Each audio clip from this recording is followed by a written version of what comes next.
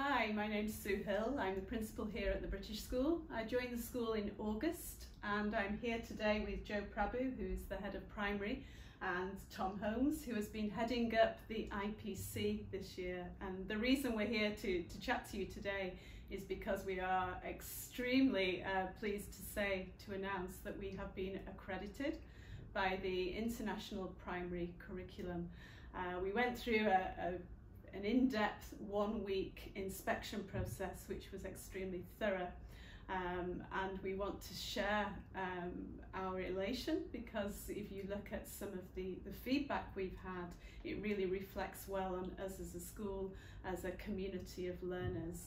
So I'd like to ask some questions of my team here, because having joined the school in August, things were already in motion. It wasn't something that I initiated. So I'd like to direct my first question here to Joe Prabhu. So Joe, why IPC and why put us through this accreditation process?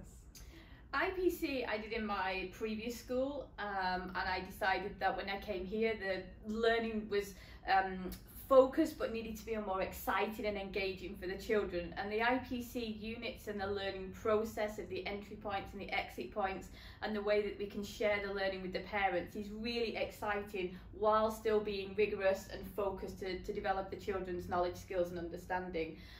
So the teachers, we first introduced it to them and they were so excited about the units, and when the teachers are excited, the children can get excited about the learning. So we started on the process of seeing whether IPC would be right for our school, and once we saw the engagement for the students and the community from the teachers, we decided that it was the right thing to do. So we brought IPC in across the primary school, and we've seen a real kind of improvement in the quality of the discussions and the inquiry-based learning, and children asking questions and wanting to find out and learn more. And we wanted to celebrate that, not just as a school, but as outside of the community, and get parents to be able to share that and the students. So the accreditation process has been a 2-year process, with a pre-accreditation and accreditation, and throughout that it's been a real journey on focusing on improving students' learning.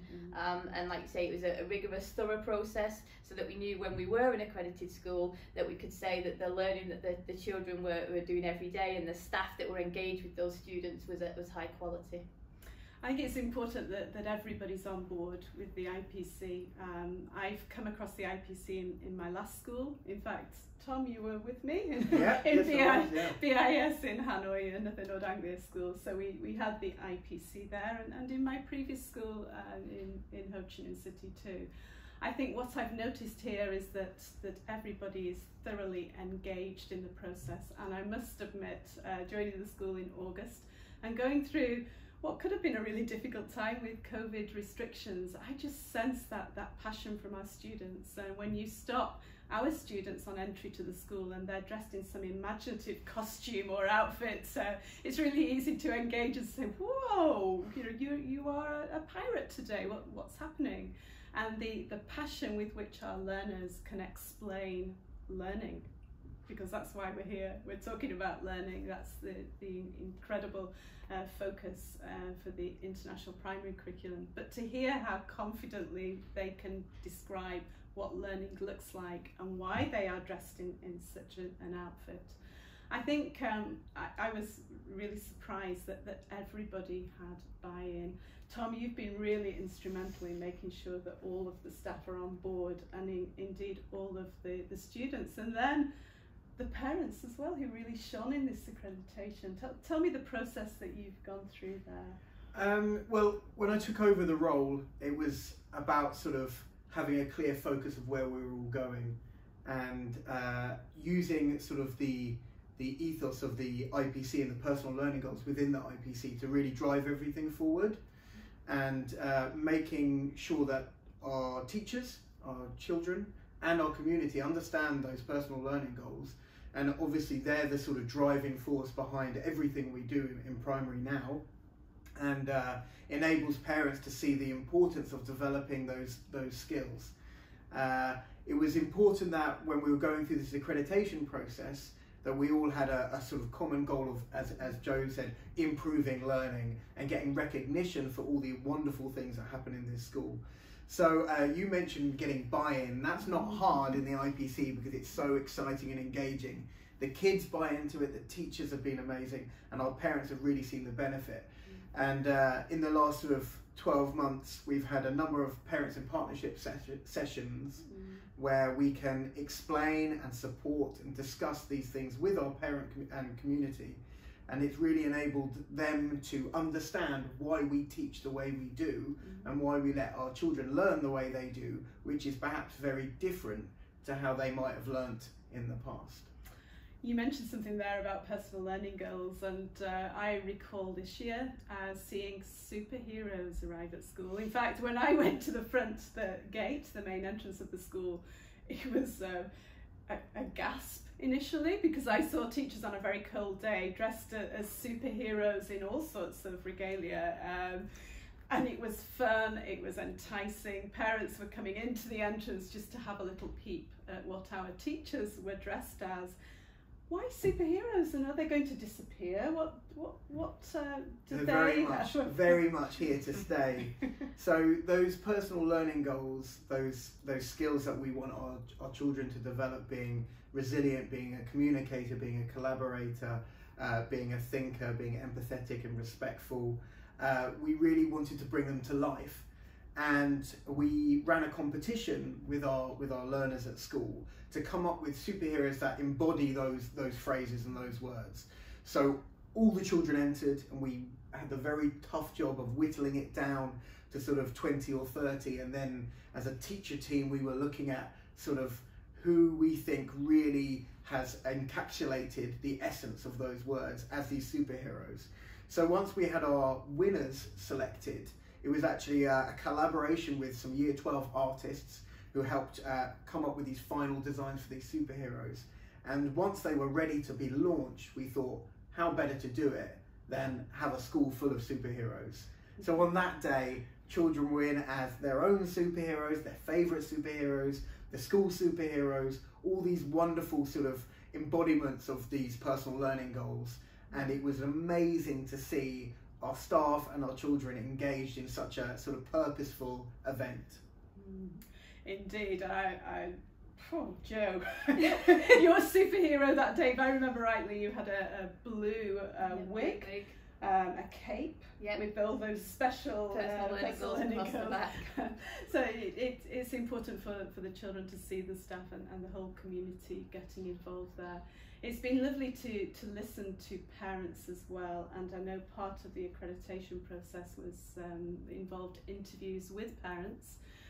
We weren't allowed to be in those interviews, but it's been reflected in the report that our parents are fully involved in the IPC, and I hear from parents that the children not only see learning as something they do in school, they're actually enthralled by learning so much that they go home and they want to follow on. They want to look for documentaries or resources or elements to fit in with that learning. So they just don't see the boundaries of learning being within four walls or even within our campus here. Joe, do you want to add anything there? Absolutely, and like I say, that came really strongly across in the report from the parent community, and even yesterday having a conversation with a parent who said, oh, congratulations on the accreditation. I said, oh, thank you, the students love the IPC, the teachers love it, and they said back to me, the parents love it too, which is really nice to hear. But some of the comments that came across that parents, after having done our Temples, Dreams and Treasures unit in Year 4, were saying, actually as a family we're not now going to plan a trip to Egypt because my child is so engaged and wants to find out more, or I love the entry and exit points, my child takes me by the hand and leads me to the learning. So it's that fact of parents feel like they have a window into the classroom because the children are so engaged and excited to share what they've learned in school, and further that at home, whether that's going to a museum at the weekend or extra trips or more research or interviewing grandparents for some of the history research has been really exciting. The parents really are highly engaged and support the learning journey outside of school as well. I think we're talking a lot here about enthusiastic learners and cultivating curiosity, and the inquiry-based learning is incredible. I think some people might question if we're dressing up and having so much fun, are they still learning as much as they would do from some of the what you might perceive as traditional ways of learning? You mentioned rigour, Joe, and I see Tom's nodding furiously. That is at the heart of this type of learning as well. How do you ensure rigour, Tom?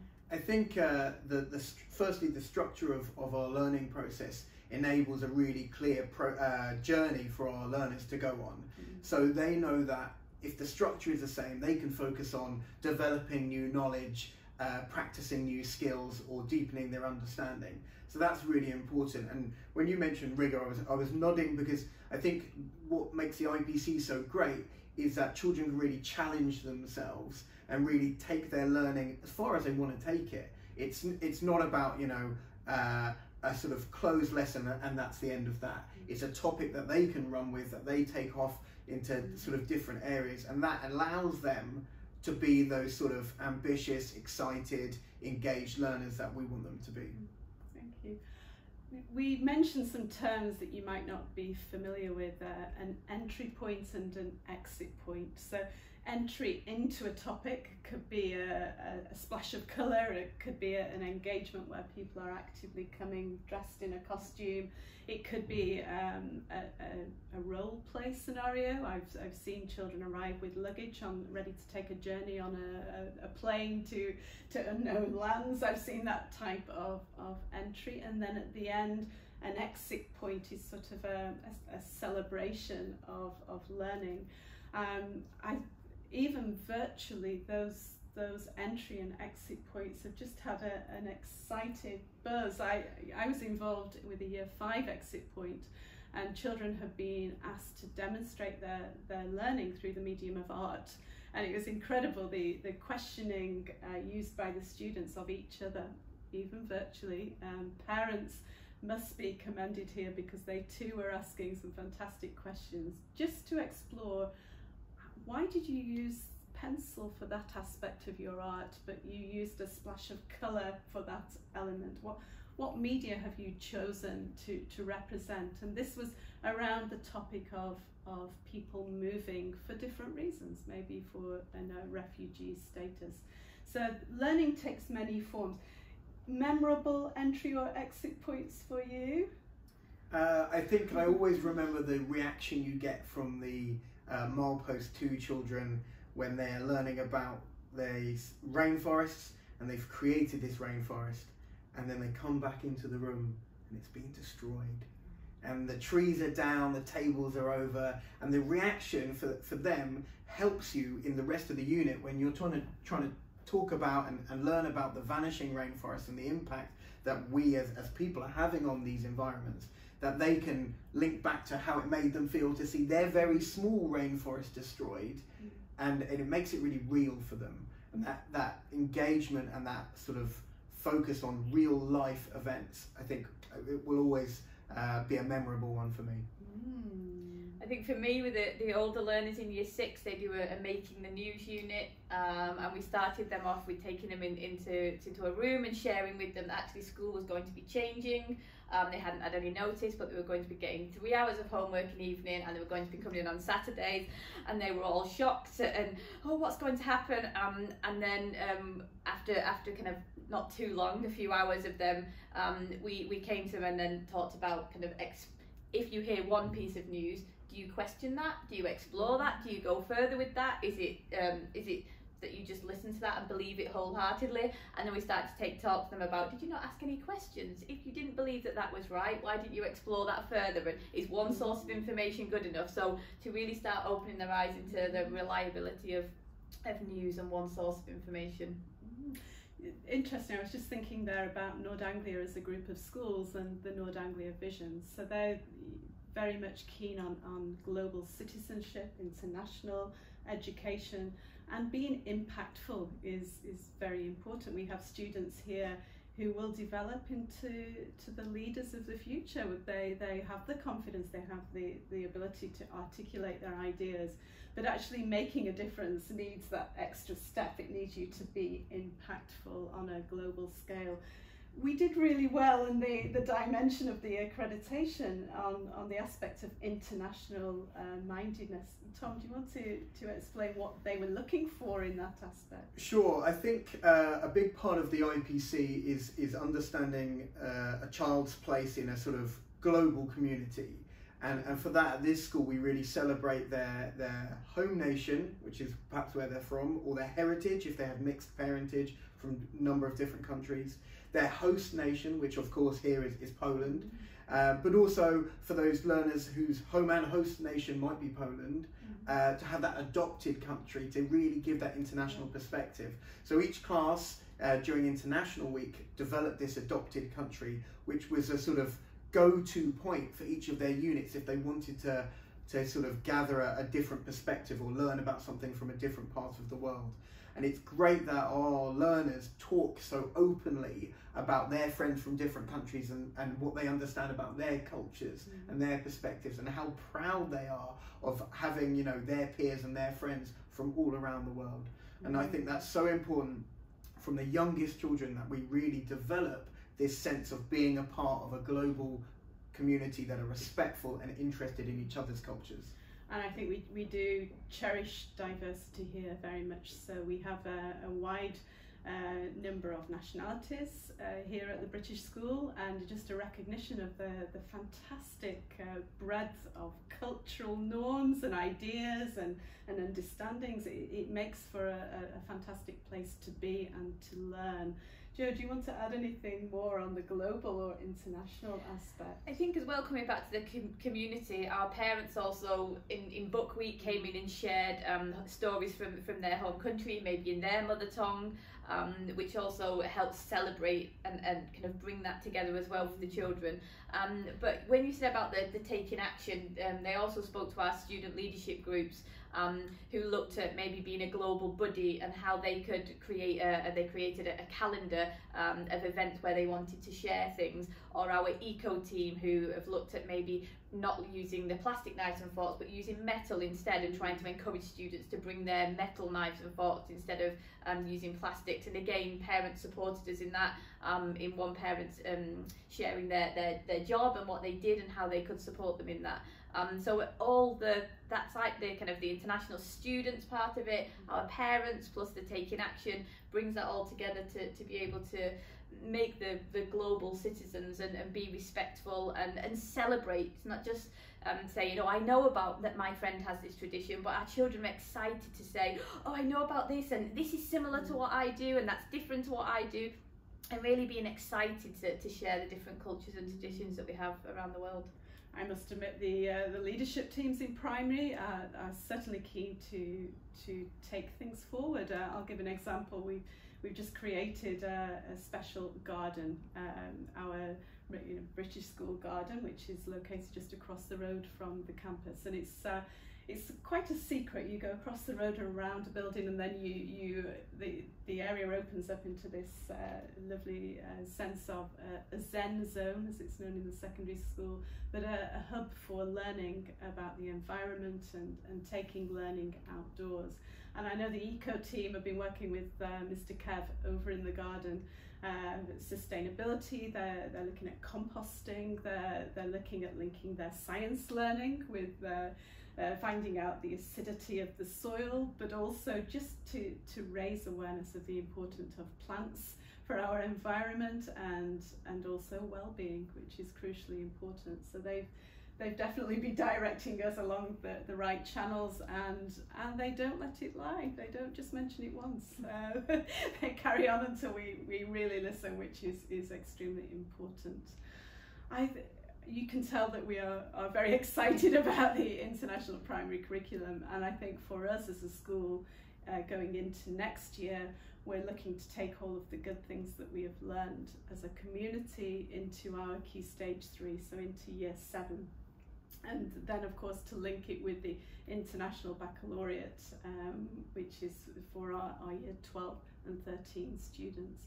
So it's an ongoing campaign, but I think we're quite rightly proud of receiving such positive feedback from a team of inspectors that was so thorough that it made a week of quite demanding interviews, observations and feedback. So I want to just say we are sitting here as proud practitioners and professionals, but we firmly have a belief that this is so ingrained now within our school that it can only get even better. As they say, making excellence a habit is part of our habit now.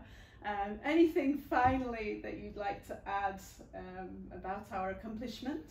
I think it's just a credit to everyone at the school. Many people might have thought that this year had enough challenges, but in fact it gave us a really wonderful focus to keep pushing, to keep improving, and to see the enjoyment in our children as they learn in these incredible ways, and to not sort of sit back and have a placeholder, but to really keep driving forward. And I think everyone needs the recognition, all those wonderful teachers, our parents, and everyone in the school who's made that possible. Absolutely, and you mentioned the international mindedness. I think to me the one thing that really stood out when we received the report was that the inspectors kind of celebrated the fact one of the best things that they saw in the school was our clear focus on improving learning, and for us that's what we do every single day, and it was really great to see that they could see that that was our real focus of always ensuring that the children are improving both their academics but also their personal developments. It's been a pleasure talking about the International Primary Curriculum today, and thank you for listening.